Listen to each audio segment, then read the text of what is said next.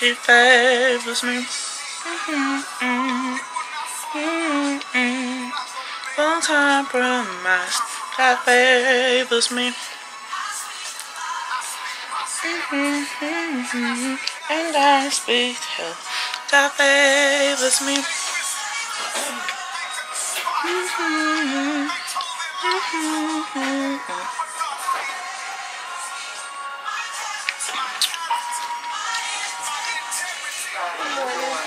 Hey, Mom. Hey, Mom. Hey, Esther. Good morning. We're getting ready to go give God His due. May everybody have a blessed Sunday and a blessed week. Why are you waving your hands weird like that? Mom said, give him praise. I heard that. That's what I said. That's why we're going back. Right after church, or you going to that for the afternoon? I was. Good morning. Good morning. That's my cousin G, y'all. It starts at what? 4? Okay. I want to run down to the Walmart that's on Turkey Lake Road. We'll lose it. Oh, good morning, sister. I'm sorry. How you doing this morning? God bless you. Thank you.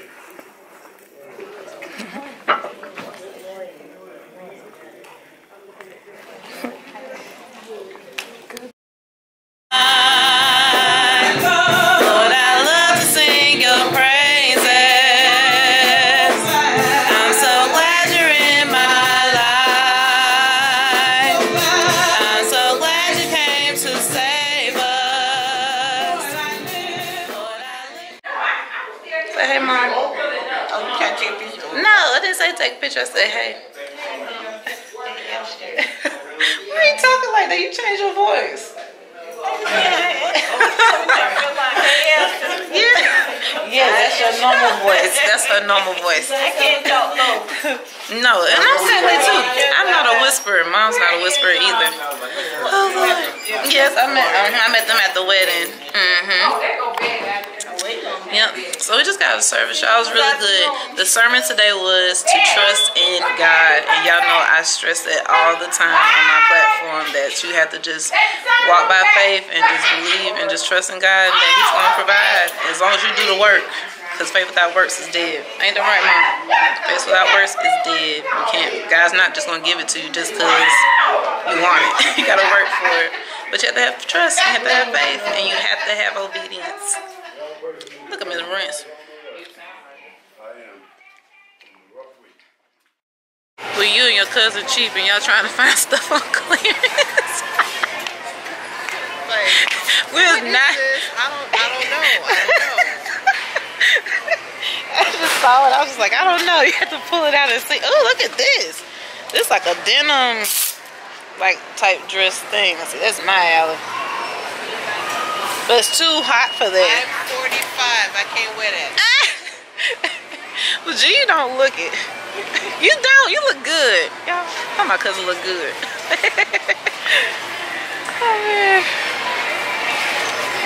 Y'all, we be trying to be styling and profiling. On a budget. Okay. I'm saying, you don't have to spend a whole bunch of coins to be cute. Get that. We was Walmart kids. Walmart, pay less. Okay, Granimal, baby. I didn't get my first pair of Nikes until I found that pair in Mom's closet. And I just got lucky. And they weren't like the new version either. It was these white and green color Nikes. I wore the hell out them things. All because it was a name brand. You know how these kids are cruel. They'll pick on you because you don't have name brands and shit like that. I'm like, ugh. But I'm glad I grew up and knew better. These are $14.99. These were like $12.96. And that's all casual, super casual. Look at all this bucket.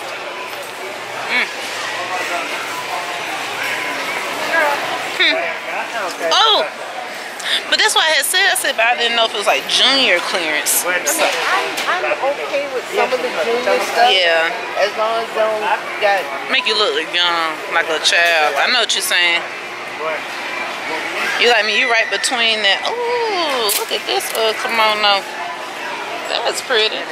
That look like a purple one I got at home. $9. That ain't bad now. Throw a shirt on up under that thing, you good to go. Venerable 19th century texts and tunes for the United States. The Philadelphia-born author and composer of this hymn was a popular Baptist preacher and educator who served churches in Pennsylvania, New York City, Brooklyn, and Plainfield, New Jersey. Nothing But the Blood has all the earmarks of a classic gospel song. It focuses on a single theme and hammers it home. Yes. Lowry adapts a call-response pattern in the stanzas that immediately engages the singer. Stanza 1 begins with a question. What can wash away my sins? The answer is resounding and definitive. Nothing but the blood of Jesus. This is followed by a second question. What can make me whole again? Once more, the answer is unequivocal. Nothing But the blood of Jesus. Themes of pardon, cleansing, atonement, and righteousness permeate the remaining stanzas. Heaven is the destination of many gospel songs, and this hymn, in its original form, continues this path. Nothing but The blood of Jesus. Amen.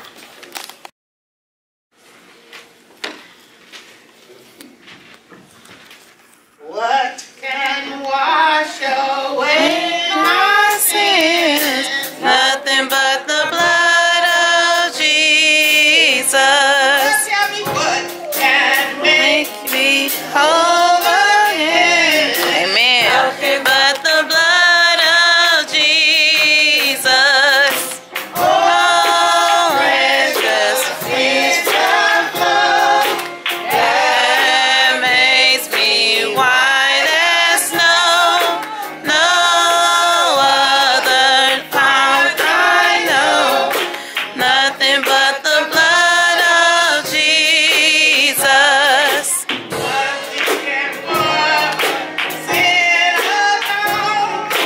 Nothing but the blood of Jesus.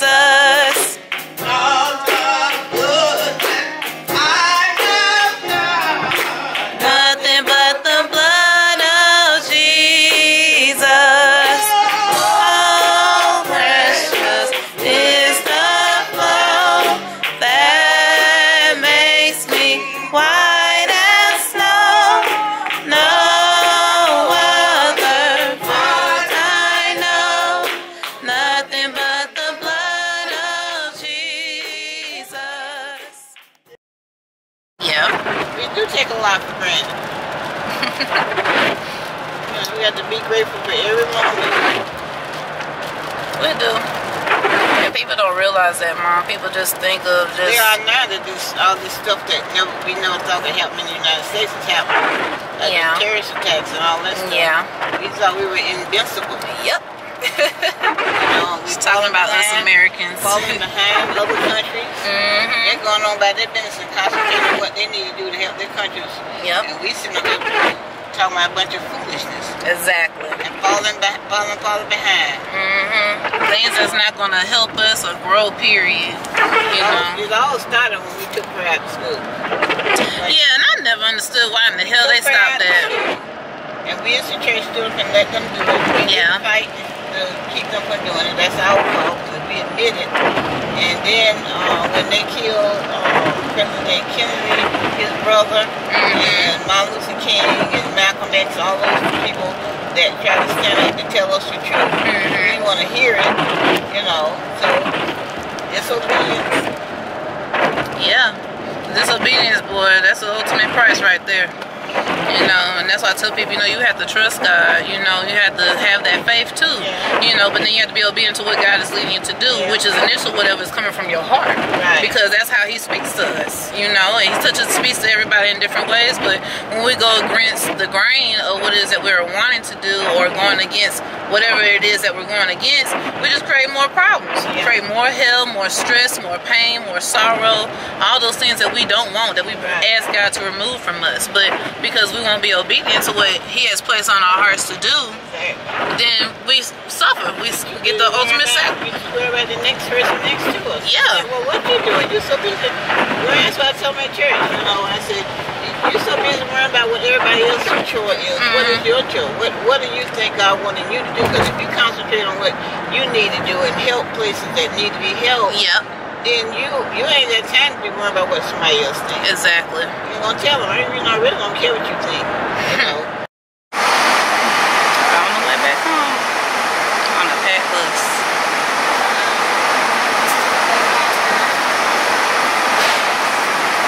And we're still waiting for other people to arrive.